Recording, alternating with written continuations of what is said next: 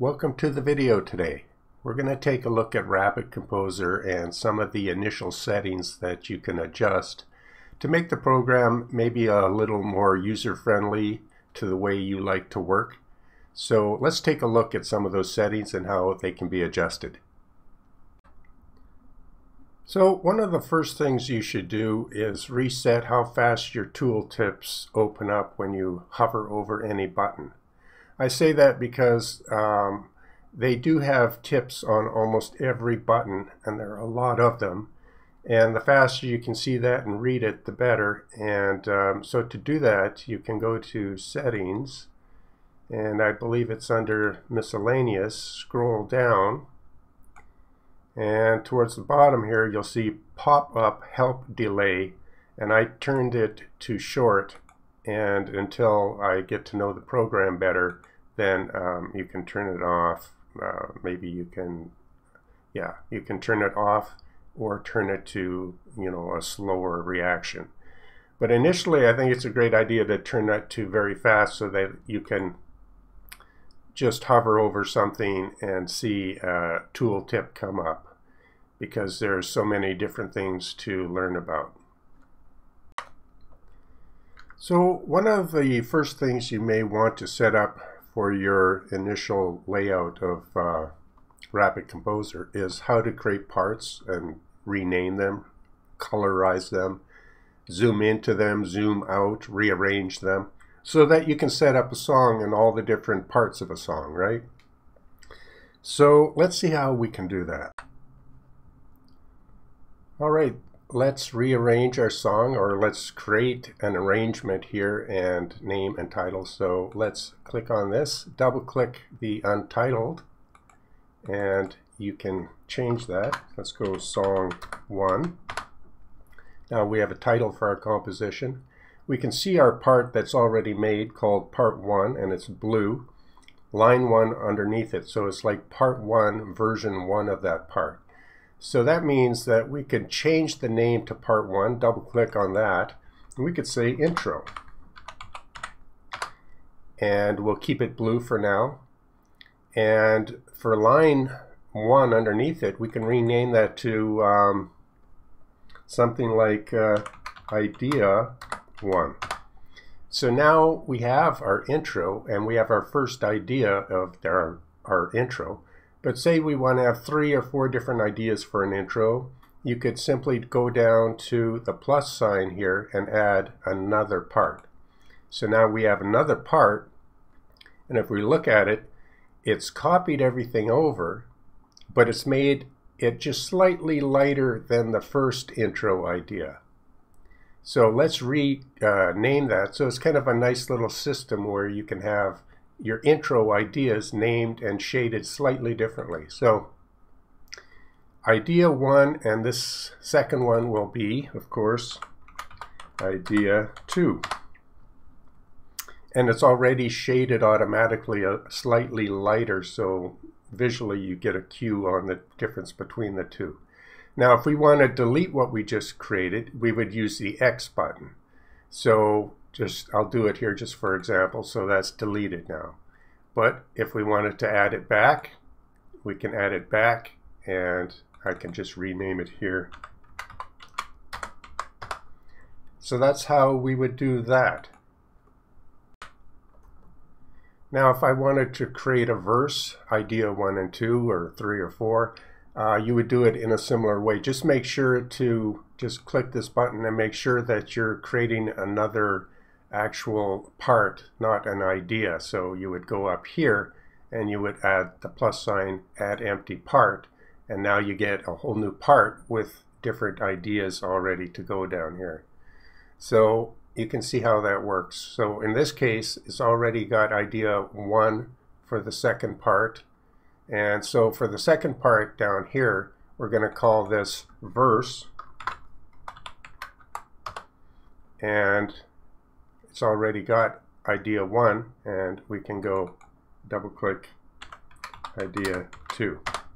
And the green color may be okay, but just for the sake of demonstration, we'll click on the dot here and change it to maybe yellowish or orange color. anything you like. And the different ideas should be lighter versions of that. So let's click out of that and double click the bar at the bottom to zoom out of there.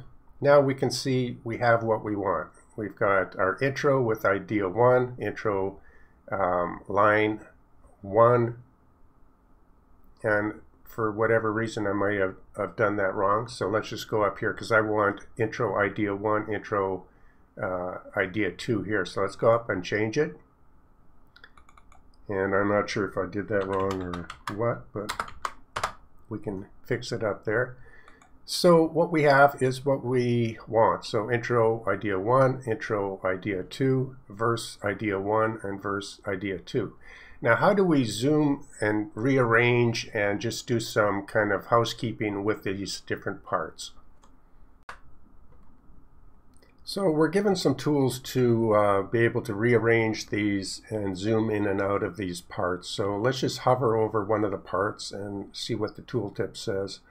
You can drag to rearrange the lines. You can shift drag to rearrange the parts, click drag to zoom, and alt click to split, double click to zoom in, and shift double click to zoom into a part.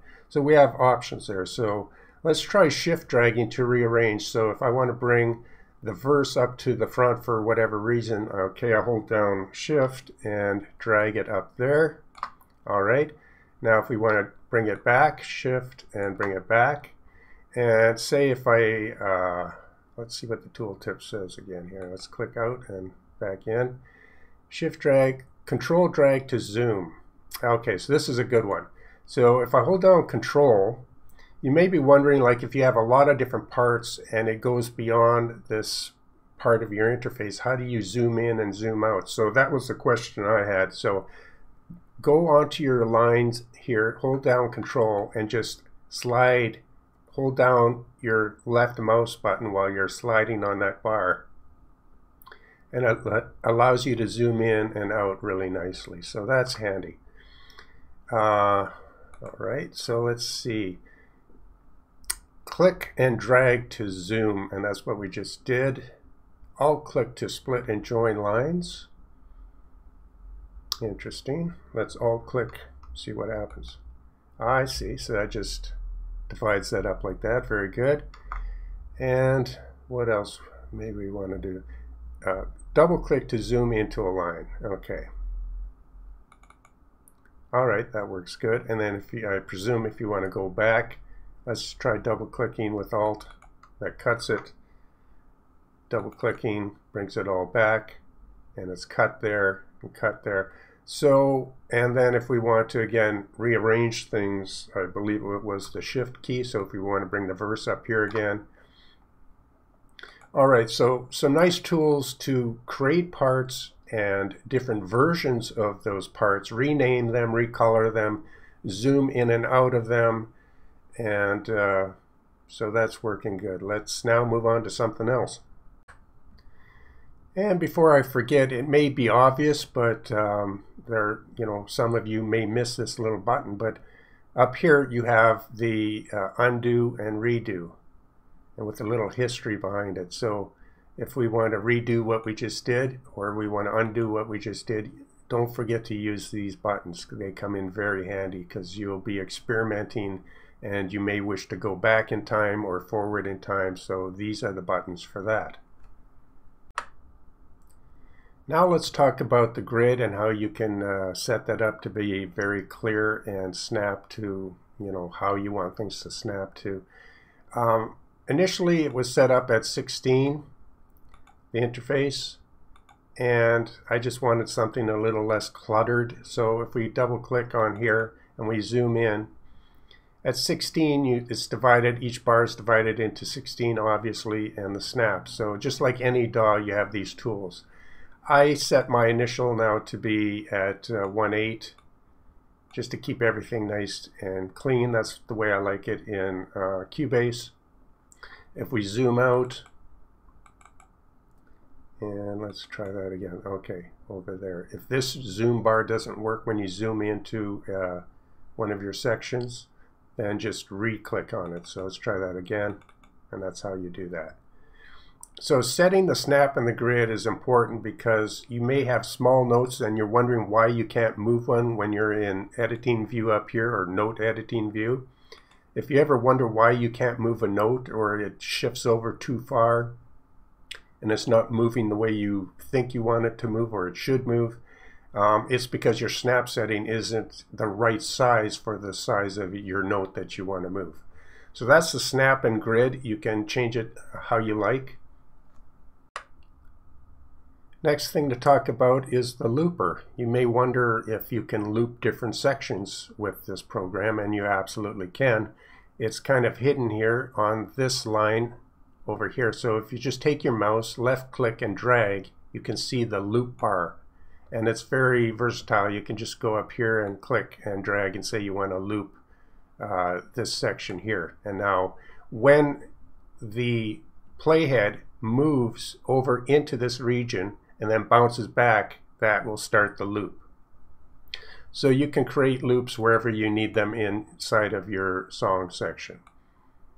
And you'll probably see it'll snap easier. So if I put it to quarter bar snap, it'll probably snap. Yeah, it snaps quite conveniently. And so if you have this set to a really, high resolution here of 32, you may find it hard to just set your looper exactly where you want it. But if you want to just have your looper snap in, set it to like quarter notes or full bar. So set it to a bar and it'll just, every time you do the looper, it'll just go by bar chunks. So that's that. So a couple more things about the chord track and what you can do. If you don't know, you can obviously just tuck it up, so if you're running out of space, or you can make it a lot bigger, easier to see.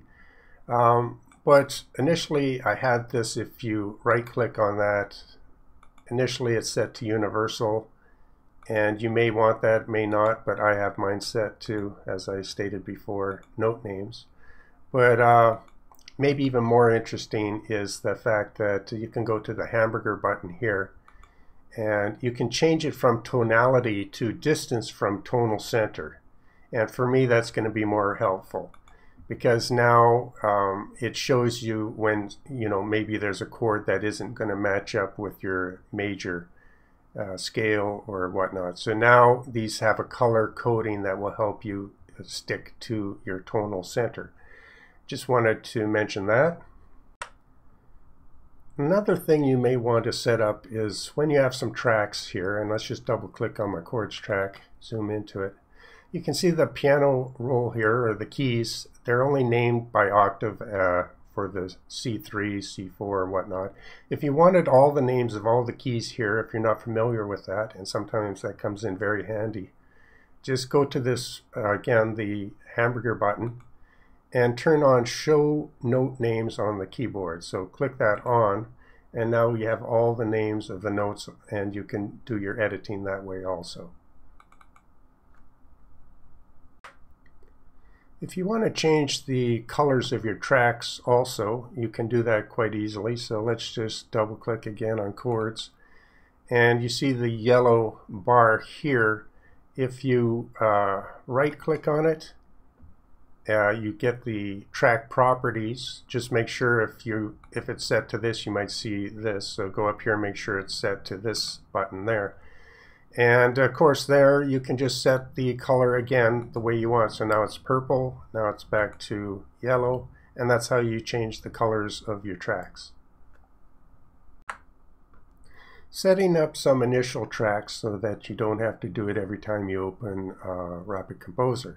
And so I have 5 tracks that I'm just starting out with, and so it helps me to just get rolling with a composition. So I decided to create a chord track, bass, drums, melody, and rhythm, have them named.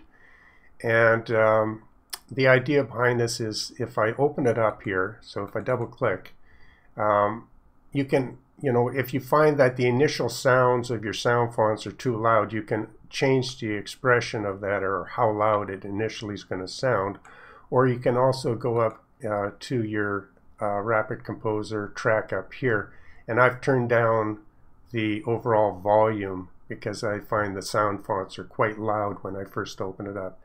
So you want your, this entire interface to work for you, not against you. So I just adjusted the sounds, and that way when I start working, the sound fonts aren't just blaring too loud, and adjust the expression. Also, every track is set up on the channel that I like, and so since I'm using VSTs mainly with this different VST instruments, set your instrument selector here to MIDI plugin host. Initially it might be on something like general user or one of these other two, but if you're using this as a plugin inside a DAW and you want to use VST instruments, set it to plugin host, which I have set up here, and for your first channel, your first track set up that way, set it to, or leave it at channel 1, which it is here. And then for the second one, so this is the second one now, the bass, it's also set up to plugin host, but you see that it's channel 17. That's because if we look up here, these are all outputs or inputs to your VST instruments that really you have to have the channel set to 17. So the first one is 1 to 16. Second one is 17 to 32, 33 to 48, and 40. You can get the idea here. So you're always moving up by 16 MIDI channels plus 1. So for my bass, that's why I have it set to channel 17 up here, because that's then the next actual channel that can go out to a VST instrument. So if you're wondering why you have, this set up to different channels on your instruments, but it's not working, it's because for every track here, you have to go up 16 plus 1. So set it to that. And you'll notice on my drums, now I have it to channel 33. And then the melody track, you'll see is 49 here. And same with the rhythm track is the next one up from there if I click right on it there. Now it's 65. And that just corresponds again to these numbers here. And you could go all the way to 6, 7, and 8. You could have 8 tracks of VST instruments. But you could also add a whole bunch of more tracks and set their, if we just do this correctly here, set their instrument back to general MIDI fonts or the sound fonts that you have on your system. So what I'm saying is you can have tracks that will connect to your VST instruments, and then you can make a whole bunch of more tracks that connect to sound fonts that are on your a different system or built into your operating system, right? So you can have a lot of tracks and do a lot of work, and remember you're going to be dragging MIDI in and out. So for me, I just want enough VST instruments so that I can have a composition going, and then I may move some of those ideas back into the DAW or what have you. So that's why I have these set up the way they are. Now you may run into this issue when you're navigating your system here. So if I go to the chord track again and just say I zoom it out a little bit here, and you may notice that your piano keyboard here is too small for you to see. How can you zoom into that and navigate that? So again, if you hover over it, you get some pop-up tips. And so simply just hit your control button, hold down control and your left mouse, and just you can zoom in so you can see all the names of your notes and do your editing quite easily. And you can zoom in out. So you're holding down control and you're dragging with your left mouse button to do that. Another thing you may want to adjust as you're setting up the system to work better for you. If you notice when you drag in any phrase from a generator or anywhere really, so let's just drag in something from the chord generator. Now we have a phrase here, and anytime I select this phrase for editing, it plays through the entire thing until I click off in the gray area. So you can, every time you select it, it plays. If you want it to stop, click off in the gray area. But that can be annoying sometimes when you're selecting something and you don't necessarily want to edit.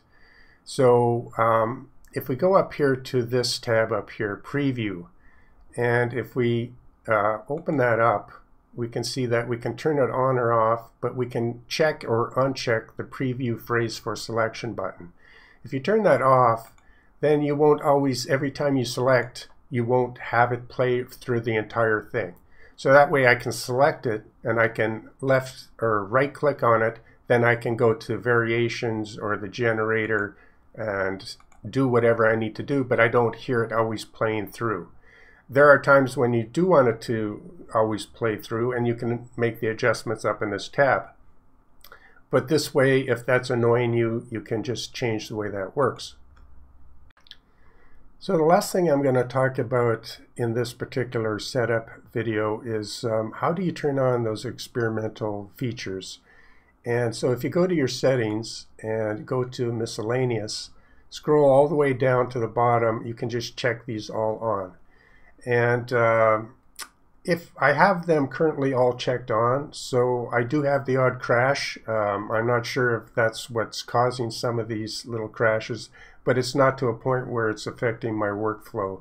So I've chosen to turn them all on, and because they enable some really cool features, and one of them is the ability to just freehand write in notes. So if I hold down Alt on my keyboard and take my little mouse here, I can draw in freehand any type of notes in a flow that may work for a melody or whatever you need. And if you hold down Control, you can do line notes like that, which could be very handy for doing little harp, moving your harp notes quickly up and down. And I'm sure you can find a lot of different things you could do with that. Also, it enables the Markov melody generator and a few other things that are really kind of neat ideas. Hope you enjoyed this video. We'll be coming up with other videos showing the actual sound, how this sounds, and how it creates, when you create a phrase with this program and hook it up to your VSTIs, how they sound, and if you drag in a phrase from another product such as Easy Keys or Easy Bass, how does it actually sound when you start to manipulate it with the tools inside of RapidComposer? So stay tuned for more, and we'll see you on the next video.